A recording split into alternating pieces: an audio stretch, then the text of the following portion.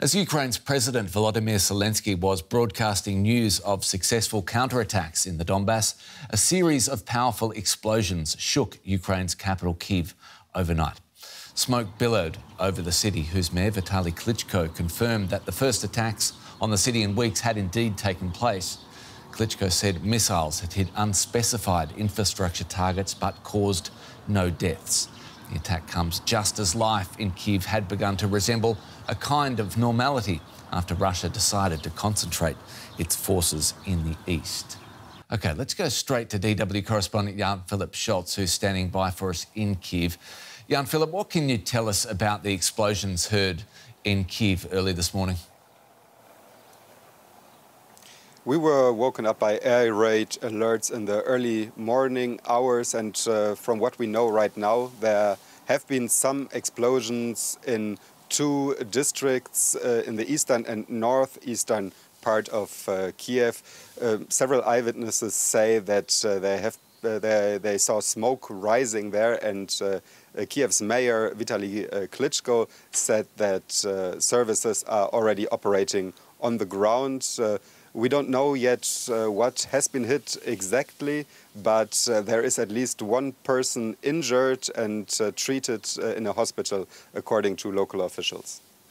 Jan-Philipp, I'll get you to stay with us. We'll come back to you in a moment. First, let's take a look at the eastern city of Sievierodonetsk. Ukraine says it has recaptured parts of the city from Russian forces. Ukrainian troops have been battling to hang on there, their last stronghold in the region of Luhansk. For days, Russian firepower has been concentrated in Donbas.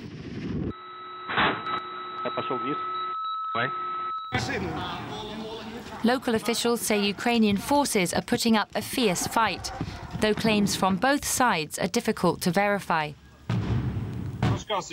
In an interview, the governor of the Luhansk region says Russia is suffering significant losses. The reason Russians are blowing up bridges is to stop our reinforcements in Sievierodonetsk. Our guys are defending the whole Luhansk region, and the Russians are afraid our defenders will stay successful. According to information from Ukraine, Russia has been pushed back from moving into territory west of Sievierodonetsk, striking a blow to Russian efforts to claim the entire Donbas region. For its part, Russia says its military has managed several successful attacks. This footage is from the Russian Defense Ministry, and the location cannot be verified. But Russia says its forces shot down a Ukrainian plane carrying weapons and munitions near the Black Sea port of Odessa. The ministry says Russian missiles also struck an artillery training center in the Sumy region, where foreign instructors worked.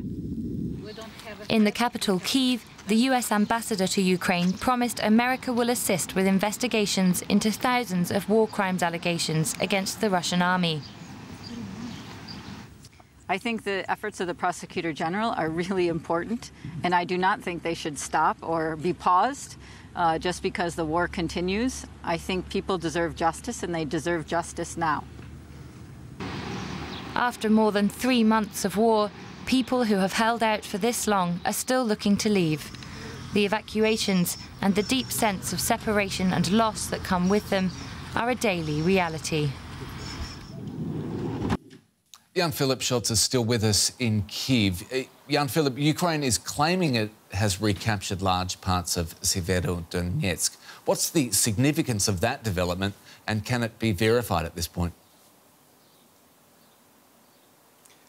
We can't verify if they really recaptured the majority of Sievierodonetsk, but we can verify that they have pushed back Russian forces in many parts of the city, but the Russians are still fighting with heavy weapons in the region, and they are putting all their strengths into recapturing or into capturing the city, I should say.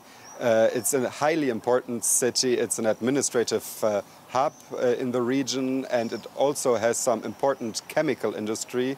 But most importantly, it's part of this small pocket of the Luhansk part of the Donbas region that is still at least partly under Ukrainian control.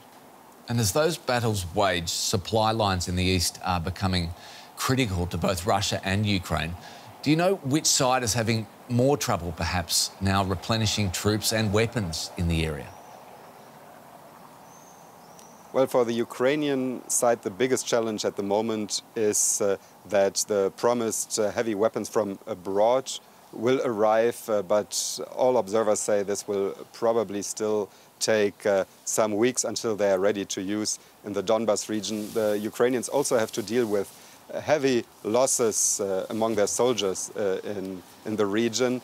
On the other hand, the Russians, as you know, they had severe problems with their supply lines in the first weeks of the war, but this problem for them has significantly reduced in the Donbas region in recent weeks. They can use a combination of heavy artillery, missile strikes and air raids, and so they make advances, but the advances are still much slower than many people predicted some weeks ago. DW correspondent Jan-Philipp Scholz in Kyiv, thanks so much. Let's cross to Kyiv, a member of the Ukrainian parliament and a leader of the political party Golos, who is currently in Dublin. Kyiv, it's now been more than 100 days since Russia invaded Ukraine. I'm curious, given the fact that at least at the moment there's no end in sight, how are you personally coping, and what do you hear from other Ukrainians? Hello, thank you so much for having me.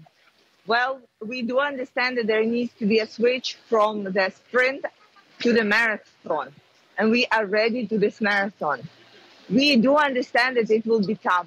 We also do understand that we will have to gather our all resilience and all resolve and to make sure that we push them back.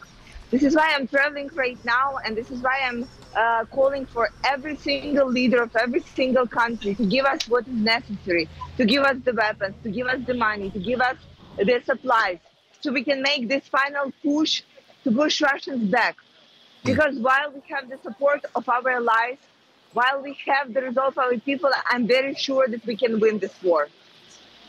You talk about the international community coming together for these weapons. Germany and other Western countries have promised Ukraine more advanced weapons. With intense fighting going on in the Donbas, are you concerned about whether they will reach Ukrainian troops on time? Yes, I'm concerned about that, because it's only now when we started receiving the weapons and supplies that we were promised like 2 to 3 months ago. The logistics is complicated. It's not Amazon Prime. We do understand that. But we also understand that our allies are working on making the logistics faster. And we do understand that they are trying to get it to us in time. So what we can do from our side is to make sure that logistics within Ukraine is working properly, and that once the weapons are crossing the border, we deliver it to the front as soon as possible. As you well know, there have now been 6 sanctions packages directed against Russia. This week, the EU agreed on the latest, a ban on most oil imports. Is this enough in your view? No, this is not enough. Well, first of all, these sanctions are half measures. So the EU allowed Hungary to push them back and allow partially the oil to be still used. Secondly, they will only start working in 6 months from now. So my people will have to stand still and fight for 6 months before they actually start working, because before European countries will stop paying $1 billion a day for Russian oil. Understood. That is Kyiv, a member of Ukrainian parliament and a leader of the political party Golos. Many, many thanks.